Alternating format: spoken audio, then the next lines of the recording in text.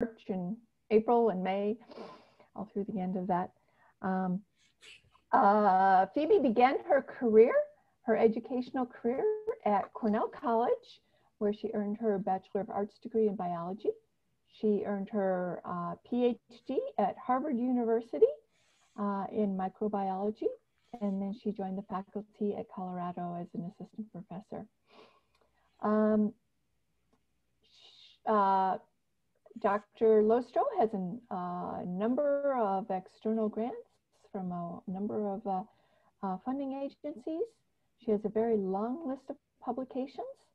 And one of her most notable ones is she is the author of a 2019 textbook on the molecular and cellular biology of viruses by the CRC Press. So she is an authority on viruses. And so since she's done a lot of work on the pandemic and the epidemiology of it, she's very well qualified to tell us about the molecular biology of this little virus. She is a fantastic person. She is a very strong advocate for diversity and inclusion, and she's served on the American Society for Microbiology's task force for diversity, equity, and inclusion, and a similar task force at the National Science Foundation. She is a fabulous mentor to undergraduates. She's trained over 109 undergraduates in her lab, sending them off to graduate school, medical school, law schools, and a host of other cool careers. She is a amazing, funny person. She is a comedian also, performing on Science Riot, and she is an amazing soloist. So she is a well-rounded person that does science and everything else. So if you would join me in giving her a very warm welcome to Dr. Lostro. She's going to give us, I know, a great seminar. So welcome, Phoebe. Thank you. Thank you so much, Rita. Thank you so much to your department. It is a great honor to be here today. I'm enjoying myself so much. I enjoyed talking to the graduate students and postdocs, and I even enjoyed talking to the faculty. So that's all to the good. And so, yes, I'm going to tell you about coronaviruses. So my idea today was that all of us are inundated with people asking us questions about COVID-19 because of the circumstance. So I thought that I would focus on giving you zingers to share with those folks who are part of the conspiracy theory crowd who don't believe in COVID-19 as a serious problem. And then I'll delve a little bit into the molecular biology just to give you a taste of what fascinates me about these viruses, so that then you can follow up on your own if you want to go more into the molecular biology. If we have time, I'll talk a little bit about antiviral drugs and antivirals. So we'll see if, and viral evolution. So we'll see if I get there. I am going to attempt to share my screen. Let's see what happens.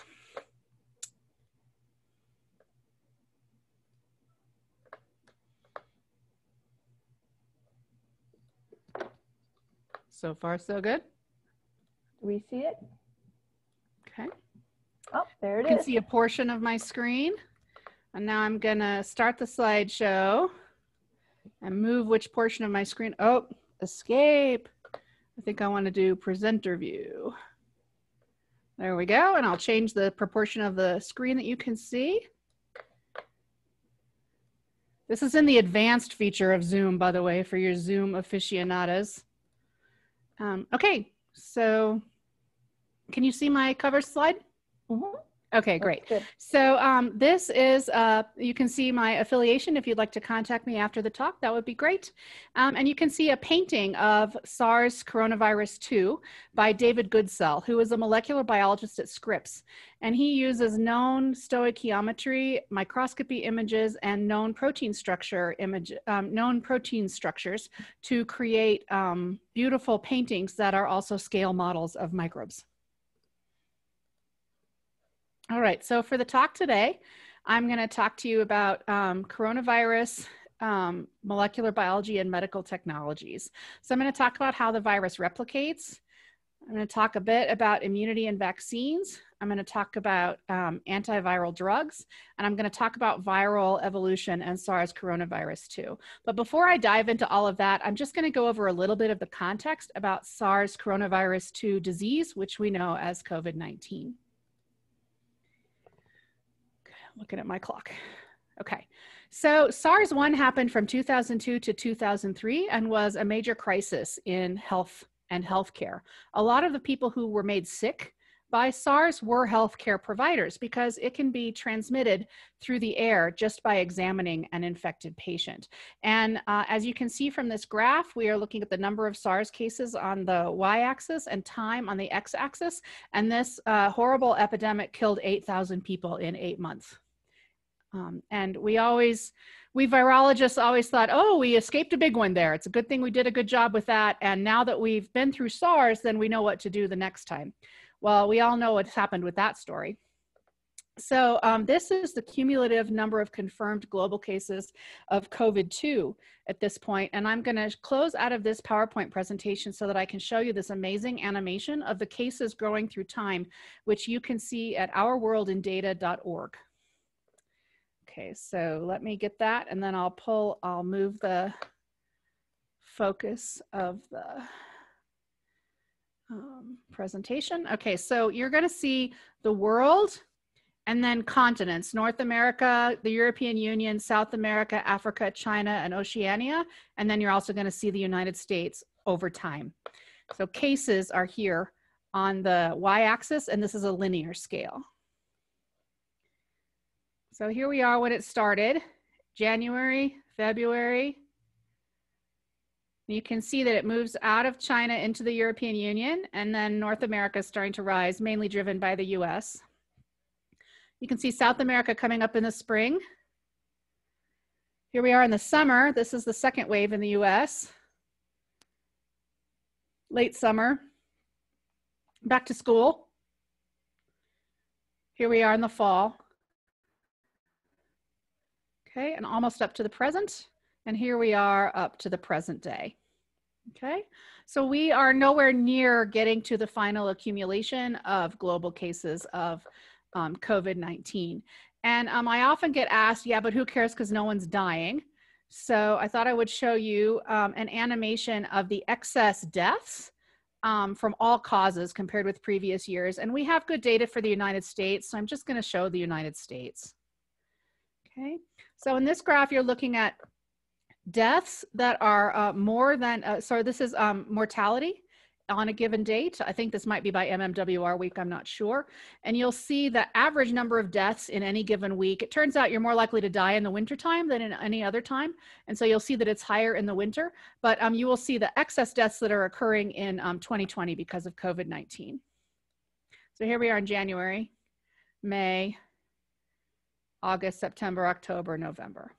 Okay, notice that this graph is about 2 months behind, and that's because it takes 2 months for deaths to be reported accurately and recorded accurately in our major public health databases.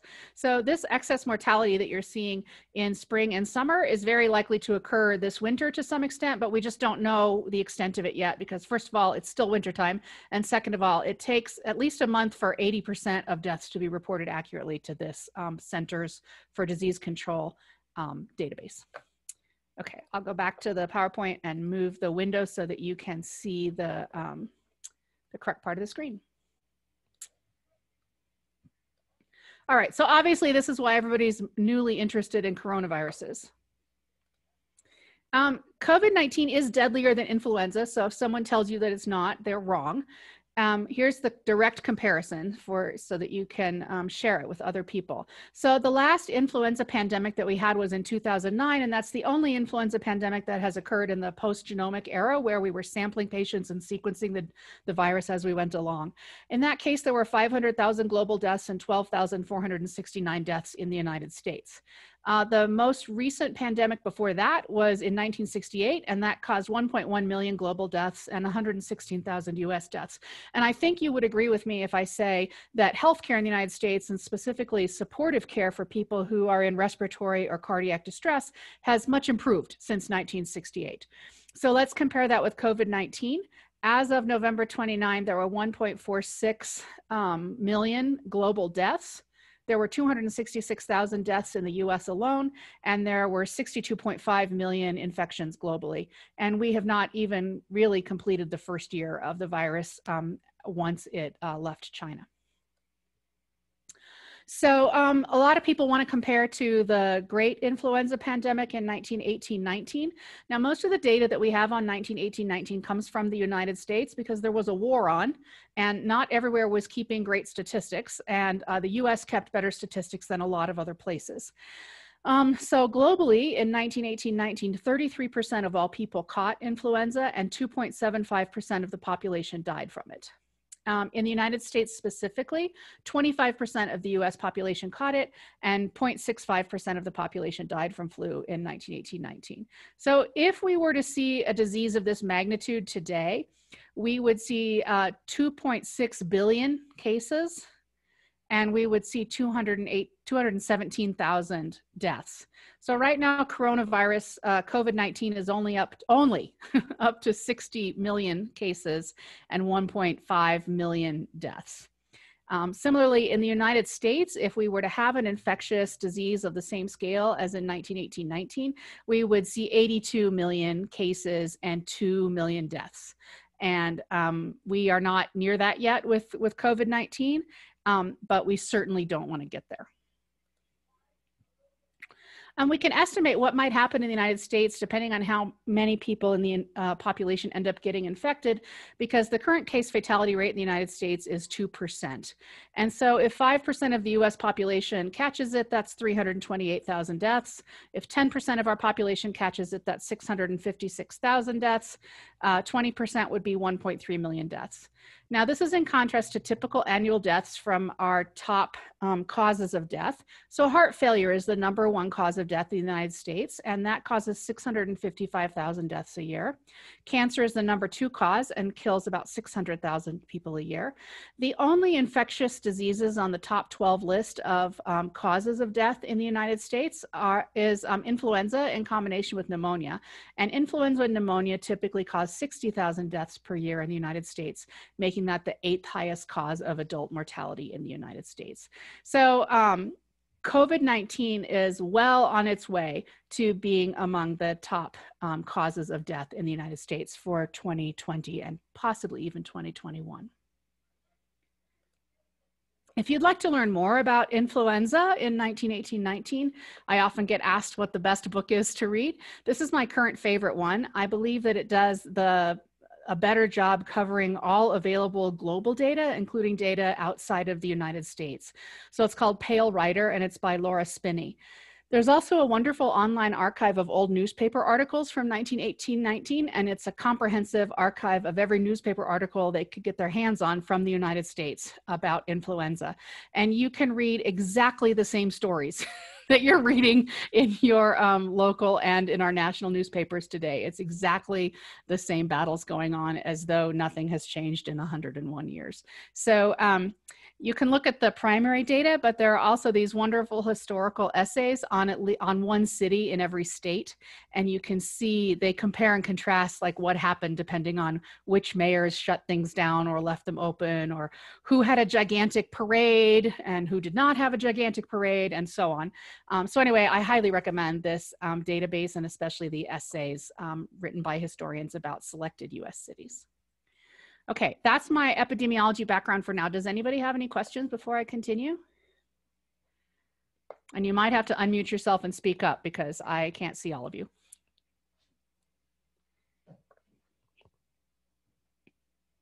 Phoebe, what would you say to those that would look at that data and say, I don't believe that's the correct data because all the time hospitals are assigning death from COVID to patients that merely died and would have died from strokes, heart attacks, pneumonia, and they think the hospitals are getting paid more money and therefore they're listing COVID? Yeah, so thanks for that question. So, you know, we're all getting questions about these conspiracy theories right now because we are the scientists that everybody knows in our communities, right? So first of all, it's just not true that hospitals or doctors make more money because of some one particular cause of death or another. So I can't debunk that part of the conspiracy theory because it's just not a fact. As far as the cause of death, coroners and other people who certify deaths there's very clear procedures to follow to assign a death to one cause or another. And there's a principle both in law and in medicine called but for. And the idea is that if somebody would have been alive but for COVID-19, then that was a COVID-19 death. If someone would be alive but for a heart attack, then it was a heart attack while someone had COVID-19. And so there's very clear rules about how medical professionals arrive on those statistics. And the cases, the deaths that are being attributed to COVID-19 would not have occurred except that that person had COVID-19. They may also have had another condition, but they would still be alive today had they not been infected with COVID-19. Thank you. Mm-hmm. Okay, so let's do some biology. So I'm going to talk about the replication cycle of the virus first.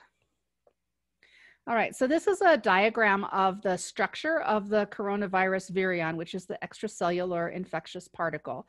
It has several prominent proteins and its RNA genome. So all coronaviruses share this same structure. The S protein is the spike, which is, of course, the spiky thing that sticks off the surface, and that gives this virus its name corona, because to the people who first saw it, it reminded them of the corona surrounding the sun. E is for envelope because the membranous structure surrounding the nucleic acid on the perimeter here is known as an envelope when a virus has it. And so E is for envelope. It's one of the proteins in the envelope. The nucleocapsid is known as the N protein. Nucleocapsid proteins bind to genomes. And in this case, the nucleocapsid protein is the little gray ball that is packaging up this genome, which is comprised of RNA. And then there's also another protein in the matrix, in the envelope, that's called matrix, or M protein, and you can see it's diagrammed here. So that's it. I mean, that's a pretty small number of proteins to have killed as many people as have been killed by this virus. I continue to be amazed that, and this virus can actually express more proteins. It can express around 20 proteins. But even so, it's still amazing to me that not just one animal, but millions of animals, human beings, can be killed by such a simple biological microbe. So this slide is taken from an annual reviews article and shows you kind of from top to bottom and left to right the flow of activities inside a cell when a coronavirus has entered that cell and replicated in it. And so virologists consider the first step of virus replication to be attachment and entry, which is up here in the upper left. And after attachment and entry, some coronaviruses enter through endosomes, and some enter through direct fusion at the cytoplasmic membrane, and it might depend on which host cell you're investigating, whether which entry mechanism the virus exhibits. So then after entering, the genome is released, and there's a process called uncoding where the RNA that makes up the genome of this virus becomes available to the translation machinery. So this is a little blob of a ribosome. And actually this coronavirus RNA, part of it can be translated directly when it is released into the cytoplasm. And that translation on the ribosome leads to production of these very strange, gigantic polyproteins, which are many thousands of amino acids long, and which have to be proteolytically digested in order to release individual proteins that then have activities that the virus needs to go on in order to take over the cell and replicate within the cell. Any virally encoded proteins that are not found in the virion itself are called non-structural proteins, or NSPs. And there are quite a few of these NSPs, and together they collaborate to take over the host cell and trick our immune systems so that the virus can replicate and complete its cycle. So once these NSPs are synthesized from the entering genome, there's a process by which the virus takes over the membrane system of the cell and creates little replication compartments, actually gigantic replication compartments. I'll show you some images soon. And inside these replication compartments, there's a lot of RNA synthesis going on. So there's synthesis of molecules known as antigenomes. These are complete copies that are complementary to the plus strand genome, which then can be used to make new genomes. And then there are RNAs that are smaller than the whole genome. So there are some that are complementary to the genome and smaller. And then there are some that are the same sequence as the genome and therefore can be used as messenger RNA, but also smaller. And these get called subgenomic RNAs. So that's what the little SG stands for. So the positive sense mRNA-like subgenomic RNAs can be translated, again, to make more proteins. And the goal is to make gazillions of viruses. And so all these proteins, the S, E, M, and N proteins, assemble around the new genomes. And the virus comes together in this kind of membranous system in the cell. And these viruses are a bit unusual for enveloped viruses in that they do not exit the cell by budding. So you may have heard of, for instance, HIV or influenza budding away from the cell surface. These viruses actually assemble inside a membranous compartment that is separated from the cytoplasm. And then this membranous compartment fuses with the plasma membrane and releases the virus particles through a process of exocytosis. So that's actually relatively uncommon among viruses that infect animal cells. And then these viruses can go on to infect more cells.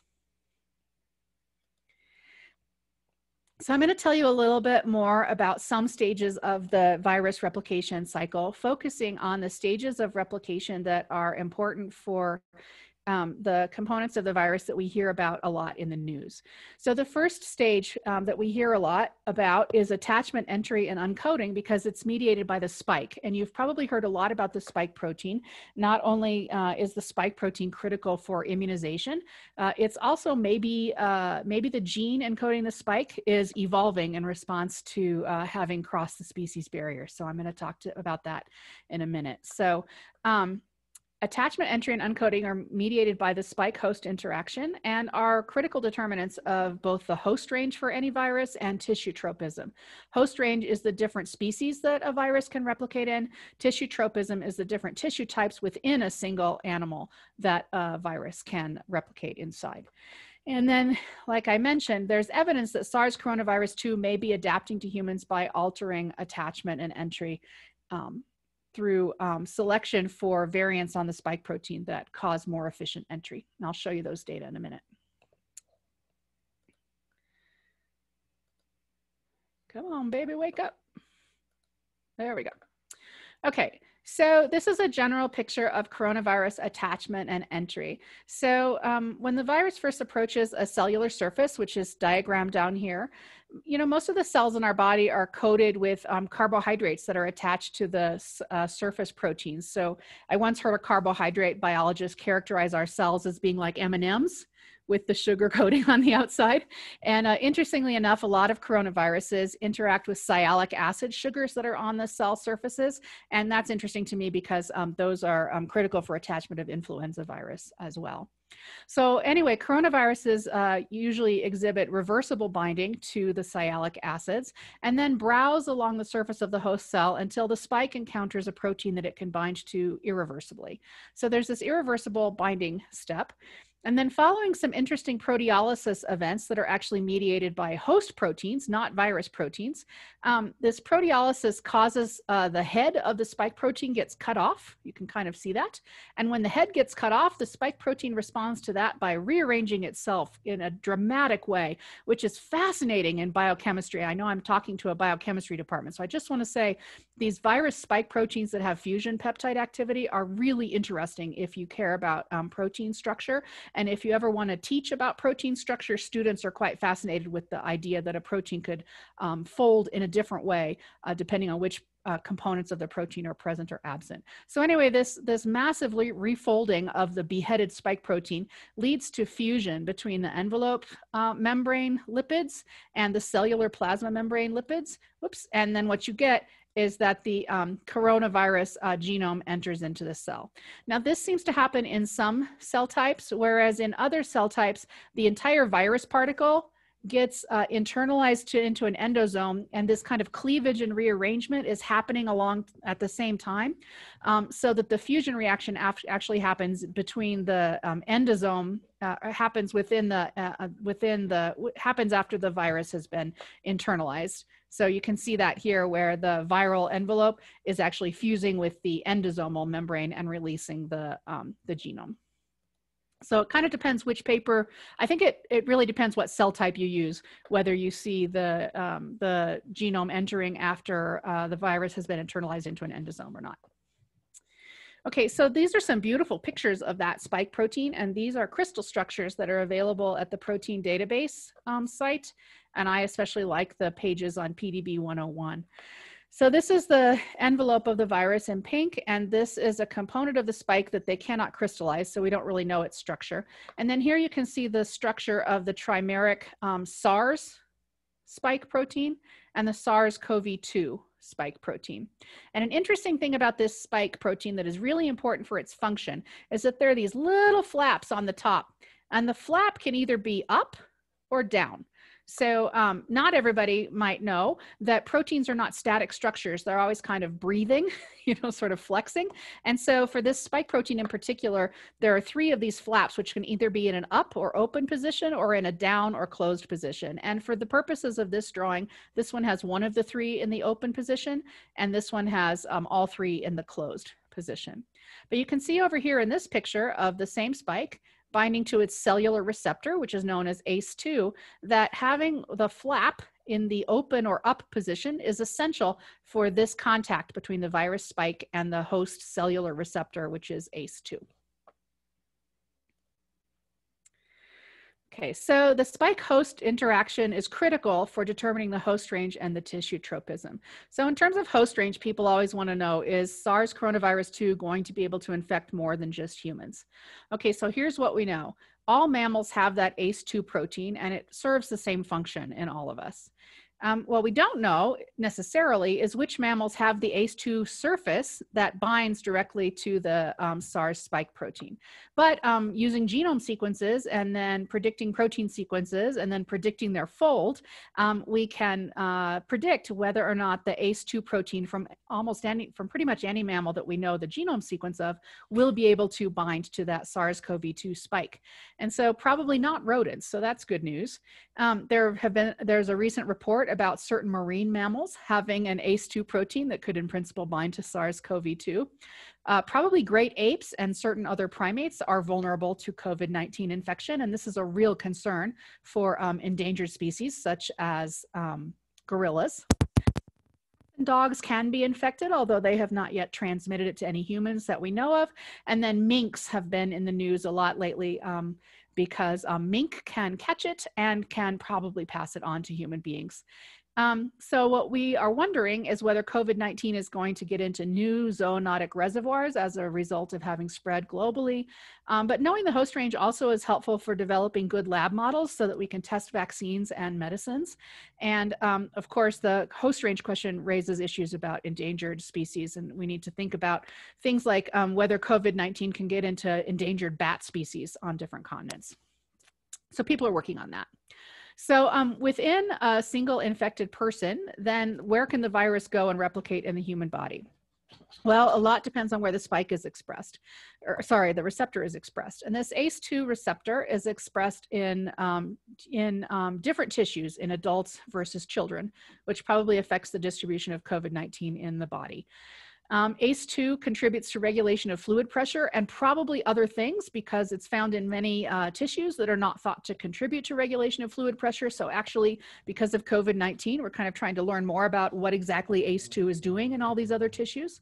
And then an interesting finding is that ACE2 expression is actually increased by interferon. So interferon is one of our body's antiviral responses. It's produced in response to most viral infections, and it causes all of those general feelings of malaise when you get a viral infection and you feel sick. That's often due to the actions of interferon and other events that occur downstream of interferon. So a lot of our information about where ACE2 is expressed in the human body comes from cells or studies where the cells were not necessarily exposed to interferon. So it could be that during a viral infection, ACE2 expression is found in more tissues or more abundantly in certain tissues in the human body than it otherwise would be. And that's something we need to look into. I think it's very disturbing that it is often the case that the receptor for a virus is induced by an immune response against viruses. So there seems to have been some evolution where viruses have taken advantage of this antiviral response. Evolution is amazing. Okay, so then let me tell you about this new finding that just came out of the Korber lab about the variation in the spike protein that seems to be making SARS-CoV-2 more transmissible in human beings. So what you're looking at in this graph is on the y-axis, there's the frequency of a certain mutation that changes an aspartic acid or D amino acid found at position 614 in the spike to a G or glycine amino acid. And when the pandemic started, this variation could not be found in the sequences of the viruses that we had, okay? But then it could be found in some of the sequences in February, okay? And then after a sort of blip back down, it started to appear very abundantly in sequences, in genome sequences from viruses isolated in March, April, May, and June, to the point that in some virus populations, in some patients, the virus in their body, 100% of the viruses in their body have this D614 to G change. And this is happening on all continents is what these graphs show. So when a single alteration takes over a population like that, that's actually a signature. It's typically a signature of some kind of evolutionary change and can be a signature of adaptation. There are other more sophisticated tests that evolutionary biologists do to look at adaptation, and I don't have time to go into all of them, but it does look like this D614 to G change is important for the virus adapting to be transmissible among human beings. So where is this aspartic acid at position 614 and on the spike protein, and what could it possibly be doing? So there's a nice news feature in Nature recently written by Callaway that explains this. So here's the picture of the spike, the crystal structure that I showed you. And if you look on the spike, this aspartic acid or D at position 614 is here on the surface of the spike. Well, what could that possibly do that would make this mutation take over the population? So here's some work that was just published in Cell. And so I told you that that spike protein could be, has those three flaps that could either be in the down or closed position or the open or up position. And they have to be in the up position in order for the spike to contact the receptor. And so in the normal case, the virus that first emerged zoonotically, there was that aspartic acid or D at position 614. And most of the time the spike is in the closed position, maybe with one of the little flaps in the open position. But if you look at the altered spike protein that now has a glycine instead of an aspartic acid at position 614, what these authors notice is that many more of the spike proteins have one or more flaps in the open position. And they did a whole bunch of work to show that this actually increases the probability of ACE2 binding and of fusion with the cell membrane. So it's increasing attachment and entry into cells. And for this functional reason and for quite a few other reasons that, again, I don't have time to go into, it's very likely that D614 to G has taken over the population of SARS coronavirus 2, not just by chance, but because this is actually selected for. Does anyone have any questions before I continue?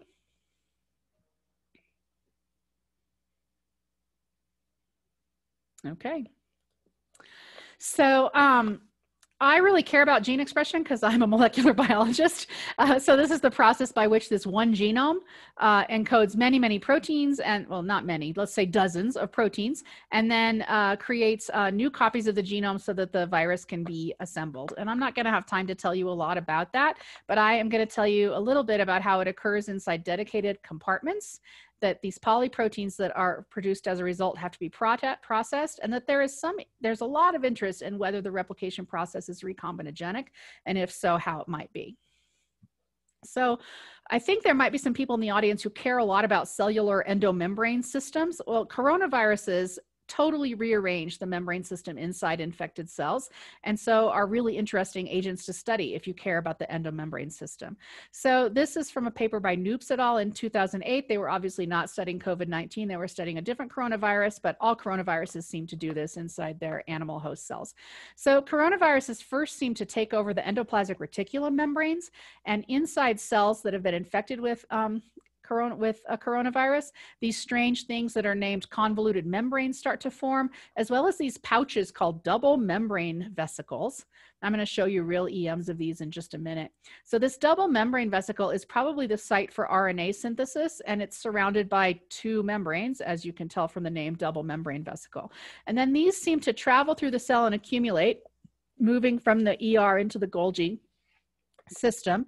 And ultimately the cells fill up with these packets that are they're separate from the cytoplasm, and inside them there will be some of these replication compartments and also newly forming viruses. So the forming viruses sort of bud off into this interior compartment in the cell after they have assembled. So let me show you some amazing pictures of that from this Noops paper. So after 2 hours, this cell contains double membrane vesicles. Here's a 100 nanometer scale bar, and here's an example of a close-up on this double membrane vesicle. And what you can see is this arrow is pointing out a channel. So they think what's happening is that the virus RNA is being copied in here and then being released into the cell where it can be translated or packaged through this kind of channel.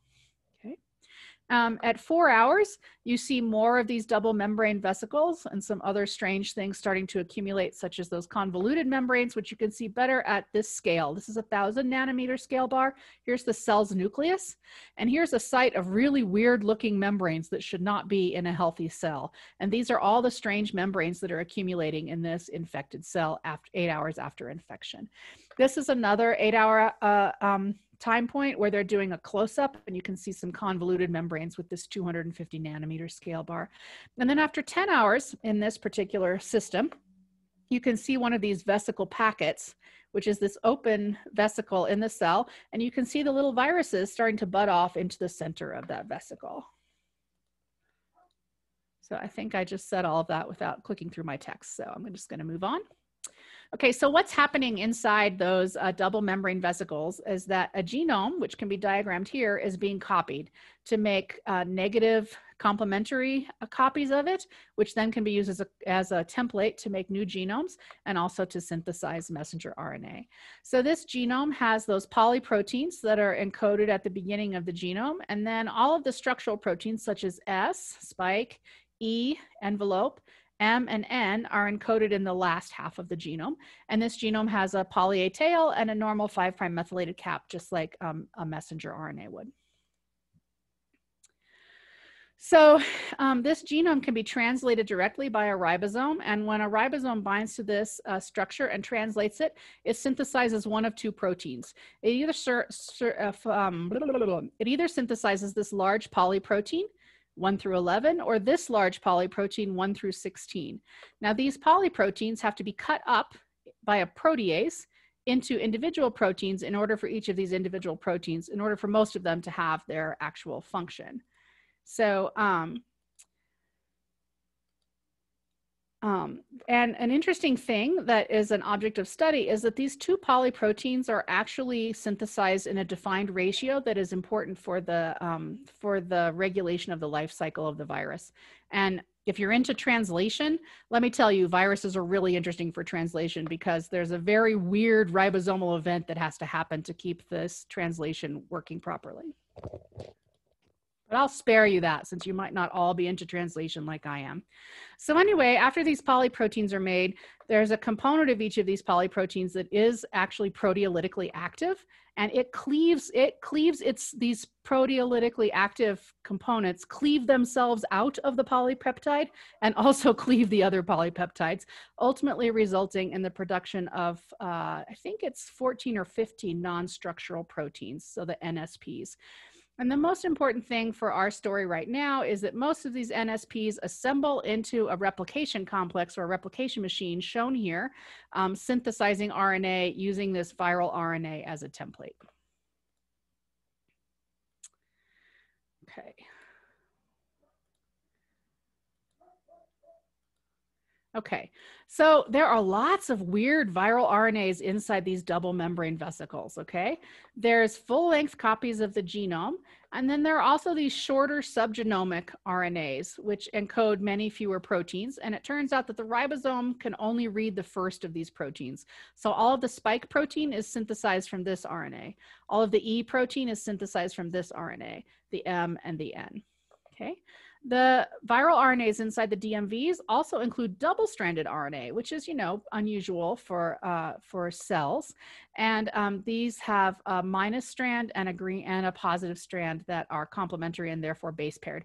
And these replicative forms are used as a template to synthesize the viral mRNAs. So how this happens is mighty weird, okay?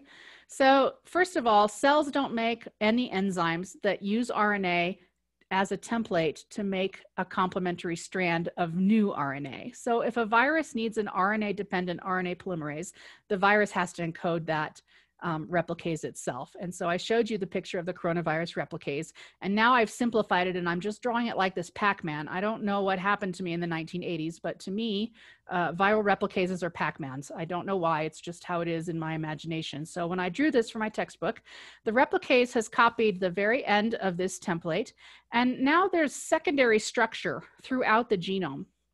And some of these secondary structures are stem loop structures. So there's one, and they're called TRSs. It doesn't matter why they're called that, but they're very similar to one another. So that when the complementary strand of RNA binds to one of these loops, this sequence is actually the same as the sequence of this loop and as this loop and as this loop, or very similar, and to this loop. And so when this replicase is going along in a process that is really not well understood yet, there's discontinuity in synthesis. And what will happen is that the RNA base pairing here and the replicase protein will somehow skip over some of these and jump to the end and base pair to this thing near the end and then complete replication, okay, in discontinuous RNA synthesis.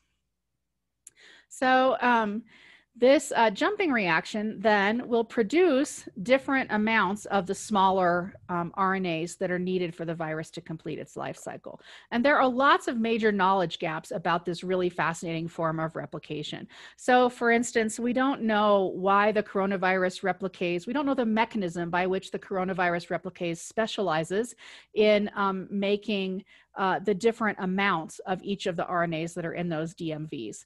And that's really, we know that if the amounts are perturbed, the virus replication cycle is not normal. So clearly, controlling the ratio of each of those different RNAs to each of the other ones is very important for the virus. We have no idea what the mechanism of that is. We don't know what the regulation of the replication case is to synthesize the messenger RNA or plus sense RNA compared with the complementary strands. We don't know how that's regulated. And then there's another strange thing. So coronaviruses, when you go out and sample a bat or a primate and sequence a coronavirus and compare it to the known sequences of all other coronaviruses, you will often find genomic signatures of recombination. By this, I mean that part of the genome seems to be descended from one group of coronaviruses, and another part of the genome seems to have completely different ancestry. Now that's a sign of recombination. Now everyone thinks that something about this strange jumping reaction that happens for discontinuous synthesis of coronavirus RNAs is probably involved in the recombination that we observe through genome sequencing, but to my knowledge, no one has ever observed recombination happening in the lab, and we know nothing about the molecular mechanism of coronavirus recombination. Now, I have a feeling that's going to be an important thing to figure out because COVID-19 is caused by a coronavirus that shows signs of having arisen through recombination. Okay, I could talk forever about that replicase and about weird translation, but I'm not. Instead, I'm going to tell you just a bit more about coronavirus, other aspects of coronavirus molecular biology. So when I took virology as an undergraduate, there was this weird anomaly that no one understood, but that everyone agreed was weird. And here it is.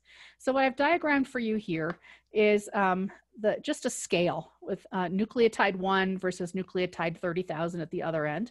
And these are just this is the relative size of viral genomes that are similar to coronavirus genomes in that these genomes are plus sense RNA, which means they can be used by a ribosome to as though they were messenger RNA. Okay, and tobacco mosaic virus poliovirus, rubella virus, yellow fever, hepatitis C virus. These are the smaller plus sense genome viruses that infect animals. And they pretty much all have a genome that is 12,000 nucleotides or smaller. And then there are almost no known viruses of human beings that have anything between 12,000 and 30,000 and also have this kind of genome. And yet the coronaviruses have a genome that is 30,000 nucleotides or even longer. And so this has long been very puzzling because all known RNA-dependent RNA polymerases that synthesize RNA from an RNA template have very high misincorporation rates, which means that the virus, every time it copies itself, is making mutations by making mistakes in copying.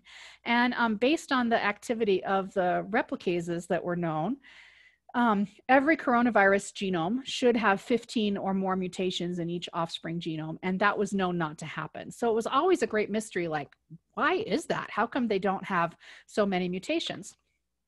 And in fact, you can make a really beautiful graph of the mutation rate for various viruses versus the genome size. And what you find is that the RNA viruses are here. And here's some DNA viruses, and here's the double-stranded DNA bacteriophages, which have especially large genome sizes. And there's a beautiful correlation line where the viruses with the smaller genomes, including RNA viruses, have a higher mutation rate, and viruses with larger genomes have a lower mutation rate. So what this means is that on average, every virus gives rise to one mutant virus one mutation per offspring genome. Now that is quite an amazing signature, probably, of selection. Okay, so coronaviruses are on here, and no one could understand why. Well, in about 2014, people started to figure that out. So this is adapted from a 2010 paper by Eckerle's group. So they were studying SARS-1. And what they found is what I've explained on the previous slides, which is that it has a typical rate of mutations per offspring genome. It's about 1. Okay. But if they made a mutation that screwed up this gene encoding a protein called NSP14, they saw an almost 8-fold increase in the number of mutations per offspring genome, which was the first evidence really that coronaviruses maybe were doing something active to reduce the mutation rate. And this was really a crazy claim when it first came out, because it implies that the replication machine that is copying RNA for this virus is kind of similar to the replication machines that copy our cellular DNA, which have an editing function that removes mistakes as the copying happens and lets the enzyme start again to try to get the right nucleotide incorporated the second time. So to make a long story short, it has turned out that this viral nanomachine that copies viral RNA has editing functions, so that if this nucleotide is a C and the next nucleotide should be a G, but accidentally the viral replicase adds an A, well, that's a mismatch. And now this viral replicase, using the NSP14 protein and probably others, actually recognizes that it made a mistake, removes that mistake, and then tries again to move on, which keeps the error rate just as low as the error rate for that is needed for there to be only one mutation per offspring virus instead of more mutations. So the mystery is in the process of being solved. So there are lots of things we still don't understand about this machine. So for instance, we know that coronaviruses encode they express nucleic acids that look just like a normal messenger RNA, which has a 5' cap and a poly A tail in eukaryotes. Well, that's weird. How does the replicase know when it's sequencing a plus strand versus a minus strand and when it should cap and tail them? NSP13 is not shown as part of the machine, but it has activity called helicase, which might confer processivity on the enzyme complex. And sorry, this is an advanced slide for you faculty out there. I know the students are following along for sure, right? And then the selection of template during discontinuous replication is not understood. And then, as I said, how this machine participates in recombination, it almost certainly does, but how that happens is not understood. Okay, the last stage of the virus replication cycle is, of course, assembly and release. And so for coronaviruses, they do this interesting thing where they assemble on the certain membranous components of the Golgi apparatus, and then they kind of bud into a vesicle, And then this vesicle fuses with the plasma membrane and releases these new virus particles by exocytosis. So we know that this requires the M and N proteins, and that it requires host proteins such as the cytoskeleton for trafficking, and that they exit by exocytosis and not budding. Now, in the case of COVID-19, the SARS coronavirus 2 is probably spreading through the human body by cell-to-cell spread without ever becoming extracellular. Now, that's too bad because when the virus is extracellular, it can often be accessed by antiviral defenses such as antibodies. But if the virus is spreading from one adjacent cell to the other without being found in the extracellular space, things like treatment with serum cannot be effective.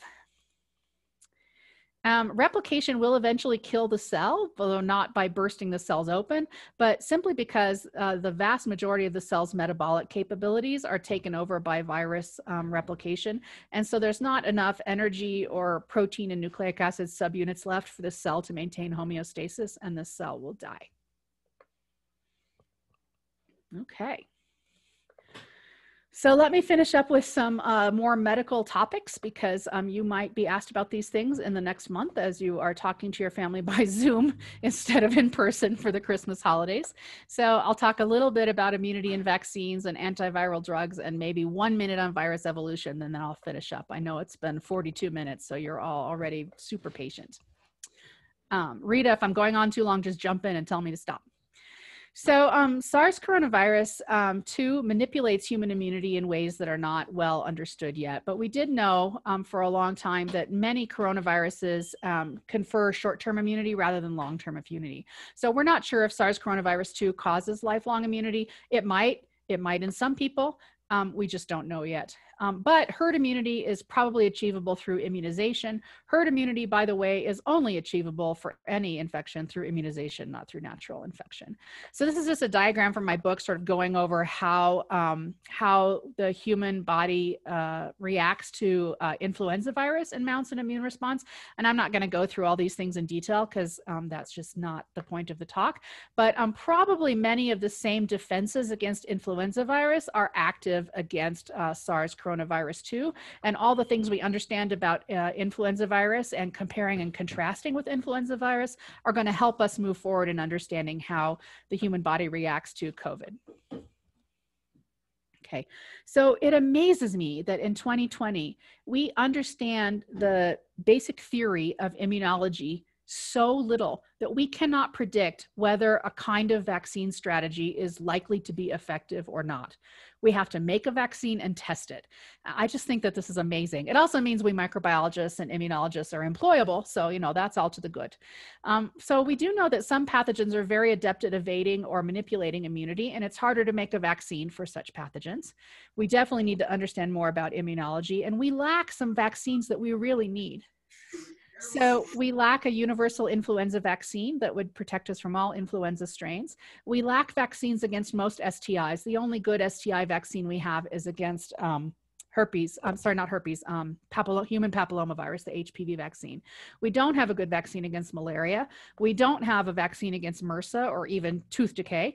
And we need vaccines against these pathogens that are called the escape pathogens that are causing a lot of multiply drug-resistant infections in human, in hospitals. And we don't have vaccines against any of them either. So there was no way to know ahead of time, like, well, what vaccine should we try? So people are trying like hundreds of COVID-19 vaccines. And in general, what we know about vaccines is that the more proteins you include, the stronger there's going to be an immune response. That's the blue triangle. But the fewer proteins you include, the safer it is. And so that's the trick. There's a trade-off between how immunogenic a vaccine candidate is and whether and how safe it is. Okay. So basically, people all over the world are doing these vaccines. And what's happening now is that some mRNA-based vaccines are moving forward. And this is great. And I think that healthcare workers in the United States are going to start to be vaccinated next week.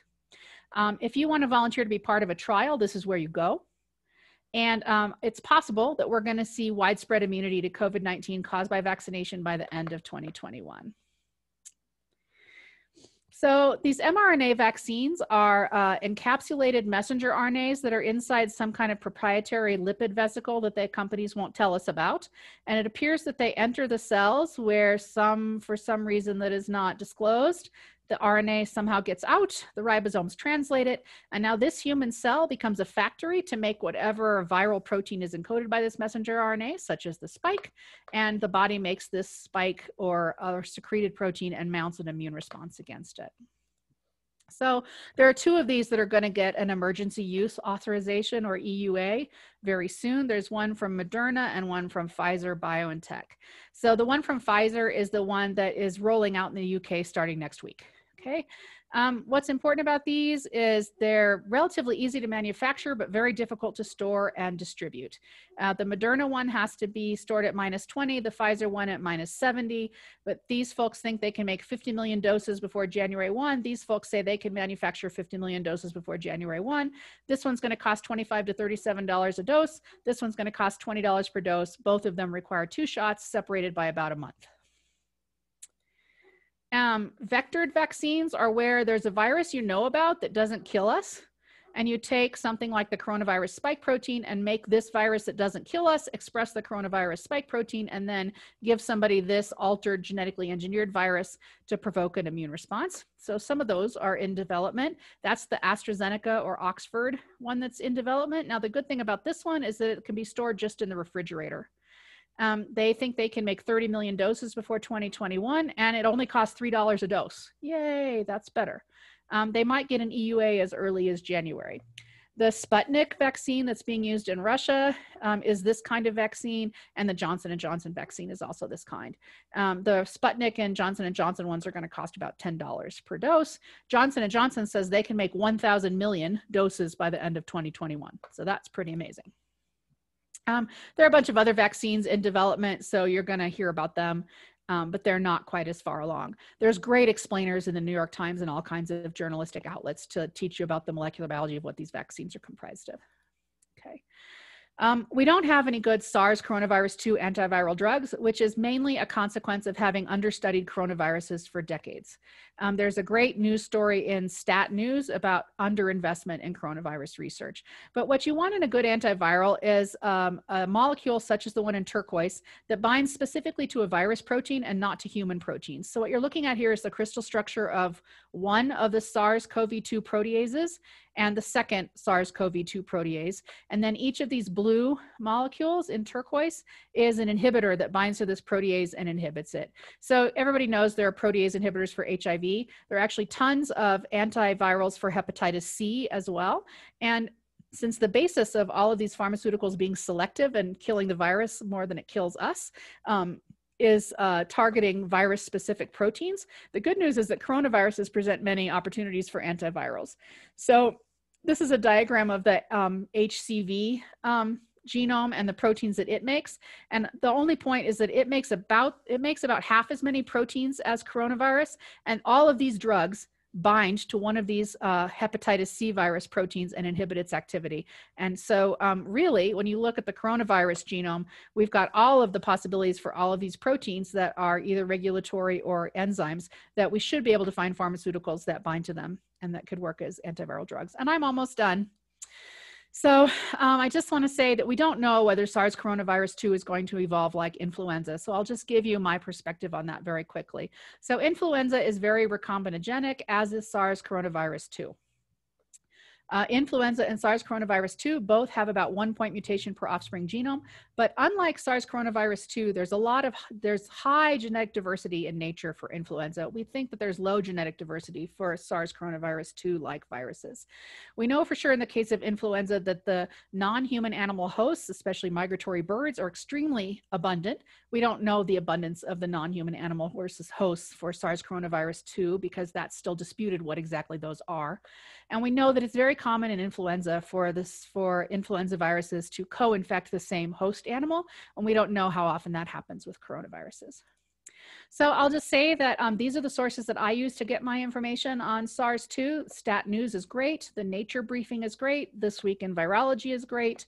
And for those of you who are looking for the professional literature, the American Society for Microbiology has a beautiful curated resource of important publications that you can find at this link. And with that, I will just say everybody looks better with their puppy than otherwise. So that's Bernstein, who's outside barking. And this is my email, and I welcome any questions or comments from any of you. And I'm going to hit escape and stop sharing my screen so that I can see you. Thank you.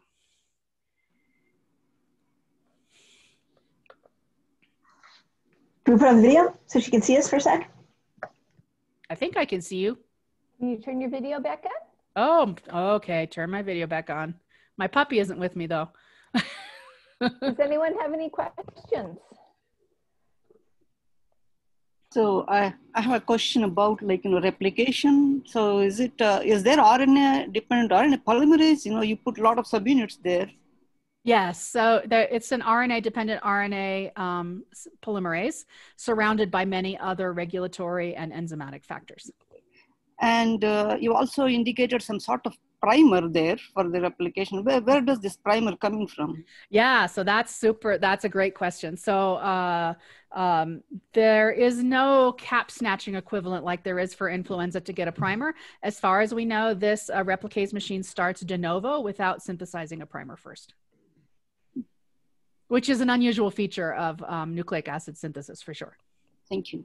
Yeah, thanks for the question. There's something in the chat.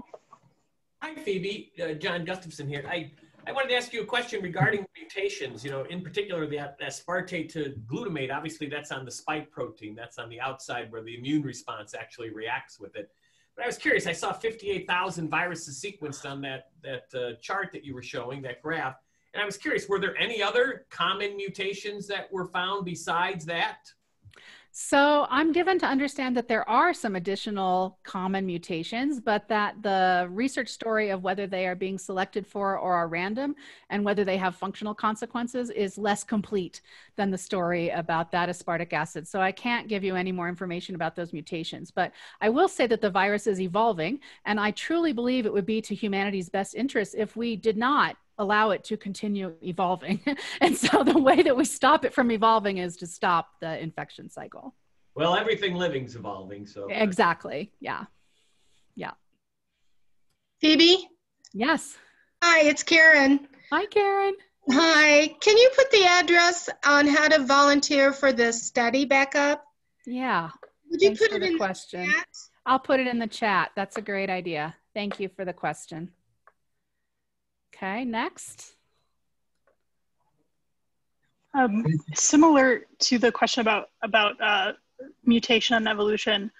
So the recombination is different than the mutation, but they both affect the evolution of the virus. Do you know, you said you don't know much about the mechanistic, but is it mechanistically analogous to influenza recombination? Well, so this is the problem. It's not just that I don't know about the mechanism of recombination. It's that no one, I know you know that. It's just that no one knows. So influenza is really different from coronavirus in that influenza has a genome that is in segments.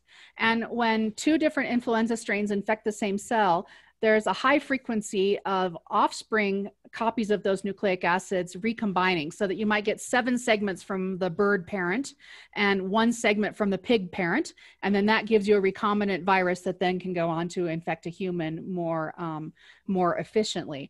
Now with coronaviruses, there's only 1 genome segment inside the virion. So there's something strange happening where these where RNAs are being synthesized from different template sources.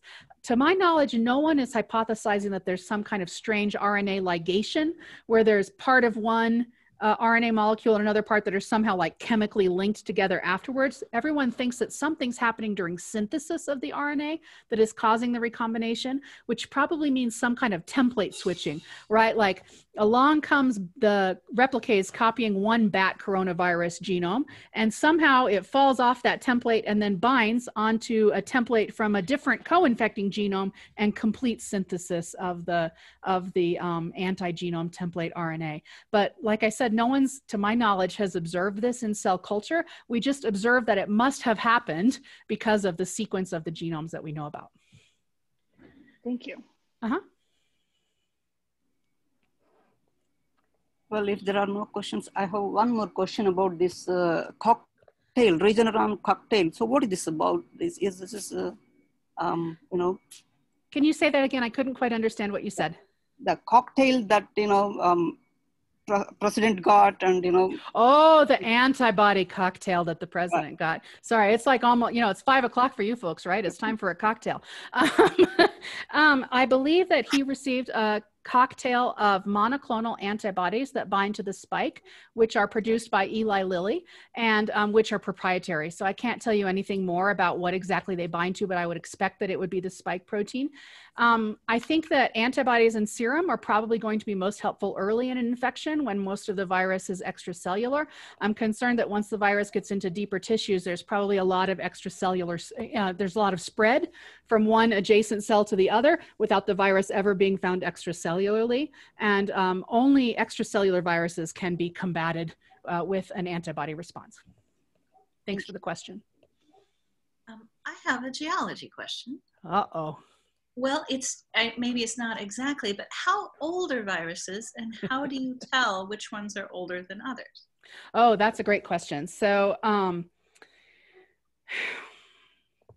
all estimations on the age of viruses are based on molecular clock ideas that we know how long it takes for mutations to accumulate, and thereby can reason backwards because there's no fossil record for a virus, says I'm saying to a geologist like she doesn't know that. And yet we really have not. There are at least 10 to the 32 viruses on planet Earth right now, and we really don't know the genome sequence for most of them. I'll say that we know the genome sequence for maybe 10 to the 4 of them. 5 of them. So I can see my physics friend Barbara looking at me like, that's a big difference, 10 to the 5 compared to 10 to the 32. So everything I can tell you about virus evolution is based on a very tiny sample of viruses. So as far as how old they are, I don't know. I will say that when you look at the virus sequences that we do know about, at every major transition in life's history, there is an explosion of a certain kind of virus. And the ones that most interest me right now are retroviruses. Every time there's been like a radiation in mammalian history, there is a concomitant explosion in retrovirus diversity. And there are some very interesting things like there's sort of a retrovirus remnant in our bodies that controls the production of the placenta. So we could not have placental mammals at all had we not had an infection with a certain kind of retrovirus. And there's this interesting case study in Australia where all the koala viruses are giving themselves a sexually transmitted retrovirus, and they're actually speciating, we think, between the ones that have the retrovirus in their genome, in their germline versus the ones that don't. If they don't kill themselves off with chlamydia first, and or we don't kill them off some other way, we may someday understand coevolution of retroviruses using koalas as an example. So anyway, that's what I would say. They are as old as we are, if not older, and probably different viruses have different origins. Probably all viruses don't come from the same place and don't have the same evolutionary history. Thank you. Hey, Phoebe, this is Lance. We have a question for you. Okay. We were wondering, how long does it take from when the coronavirus enters a cell to the replication where it starts to distribute them out of the cell? Yeah, that's a great question. So it depends on the coronavirus and on what cells you are studying, but it probably takes between 1 and 4 days. And usually there's, I think it's on the order of thousands to 10,000 offspring viruses for every infected cell. Big numbers. I think they might be my youngest audience. Lance and his boys. Hey Phoebe, it's Yichao. Hi Yichao. Can I ask you a quick question about the exocytosis process? Mm-hmm. My understanding is that for most enveloped virus, they actually need to bud in order for them to obtain the outside envelope. I'm just wondering, in this exocytosis process, how would this contribute to I don't know, the life cycle of the coronavirus versus Yeah, that's a great question. So they seem to be getting most of their lipids from the Golgi system, although I'm not convinced that we've studied all coronaviruses in detail enough to know whether that's true of all coronaviruses or just kind of the best studied ones. And then they carry those membranes with them when they form the virus particles inside the little vesicle packet before the exocytosis event occurs. I haven't read anything about this, but I wonder if the exocytosis does something to contribute to intercellular spread. But that's just a guess that I'm throwing out there. And I know that medications and pharmaceuticals that block budding do not interfere with the exocytosis step. I do not know whether the same machinery that's needed for budding, the escort machinery, which is also used for release of the virus particles into that virus packet. I'm not sure if, I know that I don't know that, somebody probably does. Thanks for the question, Dr. Bao. Thank you. Phoebe, for coronaviruses in general, is it known like what the motors are that would move them around and help them in the exocytosis? That's a great question. I have not read any specific publications addressing exactly which motors or even which cytoskeletal components are definitely involved in the exocytosis reaction specifically for coronaviruses. The coronavirus that's been studied the longest is probably MHV, murine hepatitis virus. So if it's known for any coronavirus, it's probably known for MHV, and or someone has already just posted a paper on bioRxiv about this and SARS-2. Thanks for the question.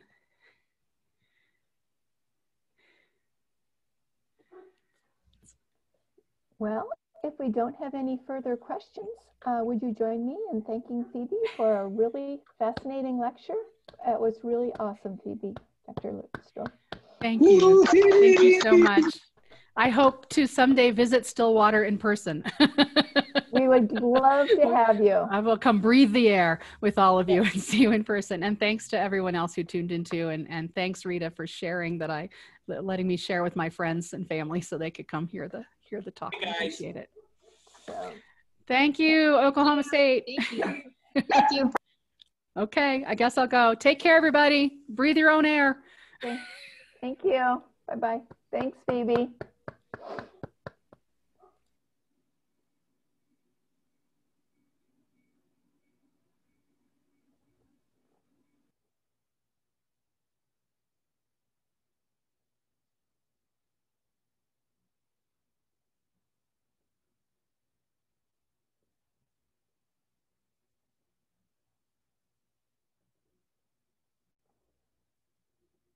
Hey, Melissa, what did you think?